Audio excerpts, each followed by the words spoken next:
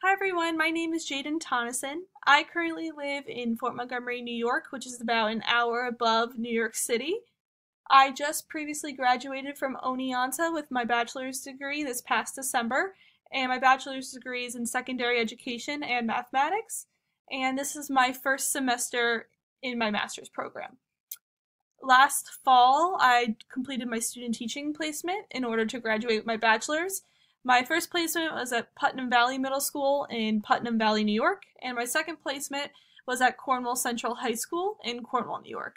And right after that, right after graduating, I was lucky enough to have received a leave replacement as an Algebra 2 teacher, and I started at the beginning of January, and I'm here at Cornwall Central High School until the end of June. So I'm very excited, and I'm loving it so far. It's a really good experience as a first time teacher.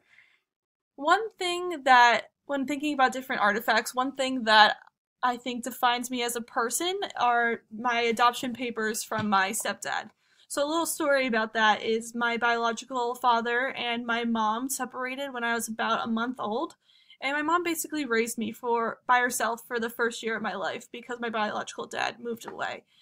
So when I was about 2 years old, she met my stepfather, my now stepfather, and they started dating, and he basically raised me from early on. So when I was about 7 or 8 years old, he asked to adopt me, so officially adopt me, and that's how I added on Jaden Paisley Tonneson. So my full last name is Paisley Tonneson. Paisley is my biological father's last name, and Tonneson is my stepfather's last name.